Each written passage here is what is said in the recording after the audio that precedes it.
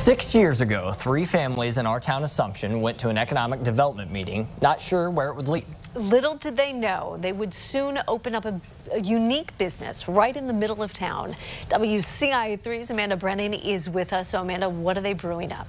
1905 Brewery is creating over a dozen different kinds of beer. It's drawing in people from near and far to come try out a new drink, hang out with friends, and enjoy food trucks with live music.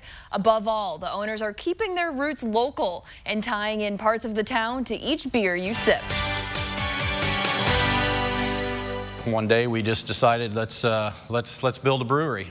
So with absolutely no experience, that's what Craig Collins, his wife, and 2 other couples did in our town, Assumption. I had found an article on some successful towns down in Mississippi, and the common denominator to all those small towns was they all had microbreweries in them. We opened in May of 2018, and in 2019, February, we had a fire that burnt to the ground. Then, after taking some time to rebuild, they opened their doors in a new location just down the street. We kind of picked types of beer that we like and tried to recreate them and put our own little touch to them.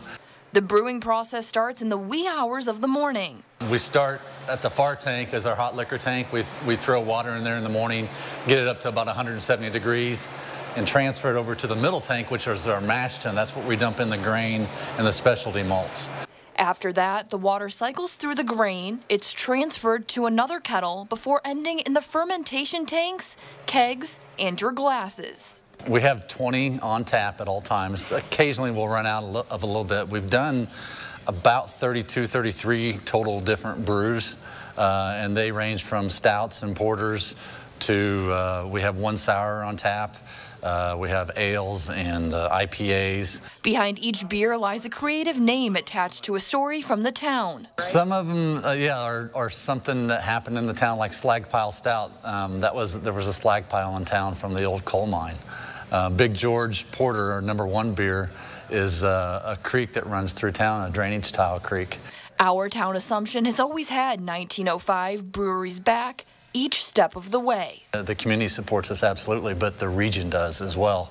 And it's pretty gratifying to build something and create something and then have somebody enjoy it. It's kind of neat to see that we can bring people from out of town into, a small town like Assumption.